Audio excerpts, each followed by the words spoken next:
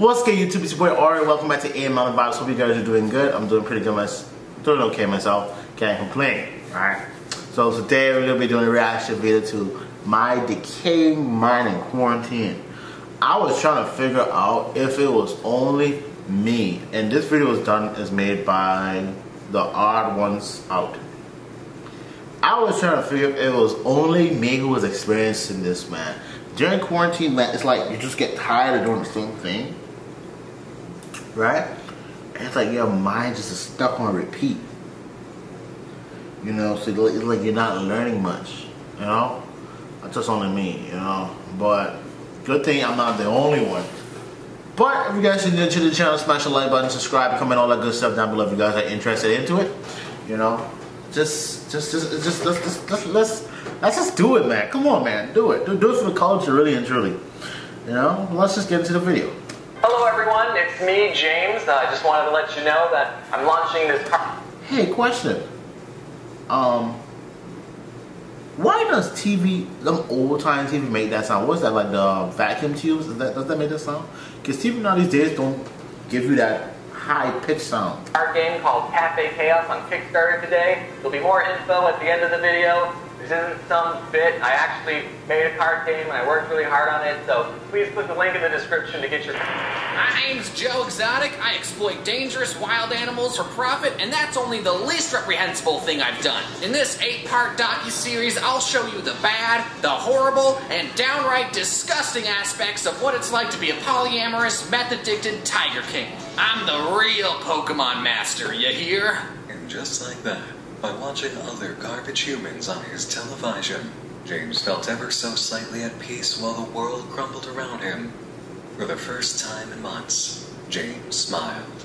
I'll be real with you, being in quarantine has sucked a lot. I miss hanging out with friends, I miss going to non-essential businesses, and I miss wiping my butt with toilet paper instead of my dog. All I've had for company has been floof and my own mind. So it's been a little hard to stay motivated during this time. But if staying home instead of going to Disneyland will save people's lives, then I guess I'll have to make that sacrifice. It's so hard to be a good person. Some of the things that have been helping me mentally has been exercise, a positive mindset, and garbage television. I used to think that garbage television was stupid and a waste of my mortal existence. But as I started watching more garbage, I realized that I've already been fascinated and enjoyed watching garbage content for years. Have you seen the videos I make? I've said this in my conspiracy video that I love watching crazy people talk for hours. Now take those same people, give them a camera crew and a budget, and you got a brand new show on TLC. What's that? You've never heard of TLC, the Learning Channel? Well, TLC is full of wonderful programs and documentaries that'll teach you if you become trashy enough, you'll end up on TV. And that's what schools should be teaching. No, this video isn't sponsored by TLC, but if they wanted to sponsor me, I'd say no. I just want to be on an episode of My Strange Addiction. I'll tell you what the addiction is later, TLC. One show I've been unhealthily binging is called 90 Day Fiancé. It's about when a boy meets a girl meets a girl, or a man meets a much younger girl online, and they sort of like each other, but they're from different countries, so when they meet each other, they have 90 days to decide if they want to get married before their visa expires. It's great that the internet exists so that these clearly desperate people in different countries even have the chance to form a relationship. And it's equally great that the internet exists so we can watch very personal moments of these strangers' lives. The show really shines with the most garbage of couples. I've seen other YouTubers talk about this one specific couple, Big Ed and Rose. I don't want to make fun of Big Ed's appearance, but let's just say he saves a lot of money on scarves and turtlenecks. He's a 54-year-old pursuing a relationship and wanting to marry a 23-year-old Filipino woman named Rose. And Ed has a daughter that's 6 years older than Rose. And he's older than Rose's father. Can you imagine for a second if your mom was 6 years younger than you? And on top of that, Ed is a huge liar. He lied about his height, he lied about wanting to have kids with her, he's also really mean to Rose. I mean, sure, he's old enough to be her father, so he's probably used to talking down to young people, and a dad telling their kids that their legs are hairy and their breath stinks is justifiable. But this is his girlfriend. At least make her a bag lunch first. Even if I thought Big Ed was the best guy in the world, Do I think a relationship could work between people with a 31-year age gap? Well, let's take a look at the math. Here is the half-year age plus 7 rule graphed out. So if you're 30, then it's socially acceptable to be dating someone who's 22. Now, obviously, this graph isn't set in stone. But for reference, here's Big Ed's age versus Rose's age. So when Ed was 40 and taking care of his 15-year-old daughter, Rose was 9. So do I think an age gap of 31 can work? Well, mathematically and common sense speaking, not until Ed is 76 and Rose is 45. I think that'll take longer than 90 days though. The second and third reason I love this show is David and Lana. I haven't seen any YouTubers talk about this couple, but they need to. Meet David, a 60-year-old guy from Vegas who's fallen head over wallet for a Ukrainian woman named Lana. He spent 7 years and $250,000 US on a relationship where he hasn't even met the other person. Whoa. He's tried to meet up with Lana on 3 separate occasions already, but got stood up every single time. Now he's putting all of his credit cards on the table and is willing to risk it all on a 4th trip to the Ukraine to meet his soon-to-be mail-order Narechena. Doesn't speak English. Long story short, they meet after 13 episodes. David gives her a brand new iPhone X to text him on, only for him to get eternally ghosted because her nails were too long to text him back.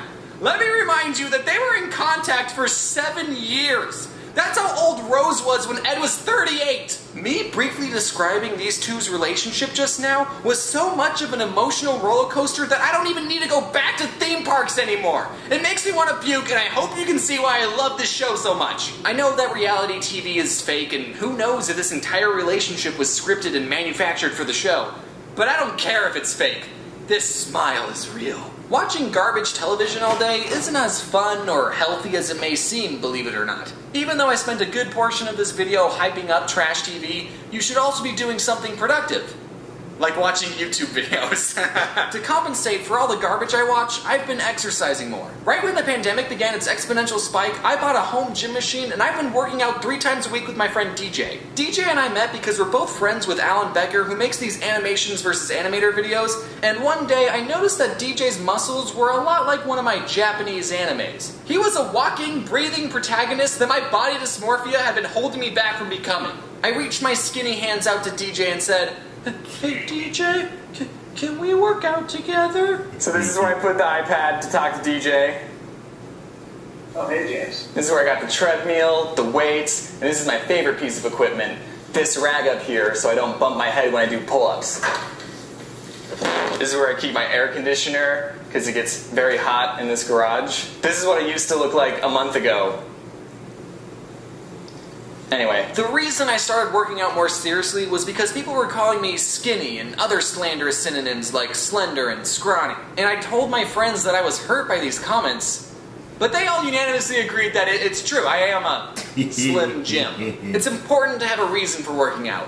Mine is self-loathing. DJ is forcing me to push myself. We've only been going for about 3 months, or a whole 90-day fiancé, and I've already gone from struggling to lift up this much weight to struggling to lift up this much weight. Sorry if I'm flexing too much on you, I'm just proud of my progress. The point is, while trash TV is fun, remember to mix in some productive activities during the day. For example, exercise. You don't need equipment. Do 10 push-ups right now. Lose. Clean up after yourself. During these hard times, keeping your space organized and tidy will be a big boost on your mental health. Wear a face mask if you need to go out. Learn how to cook. You should also be eating healthy too. Stop eating so many bagel bites. Watch parkour fails. Remind yourself how safe you are inside. These guys can get COVID and a broken tooth. Wear a face mask if you need to go out. Shave your head. Who cares anymore? Watch competitive sports fishing and get your blood pressure to rise so much that you feel pressured into working out again. And yo, I've been watching competitive sports fishing for real. But I asked me a question. Alright, do you fish? Nope. Can you swim? Nope. Alright, you live on the island? Yup. Don't ask me why I can't swim. I'll fight you, buddy. Oh my god, how big is that fish?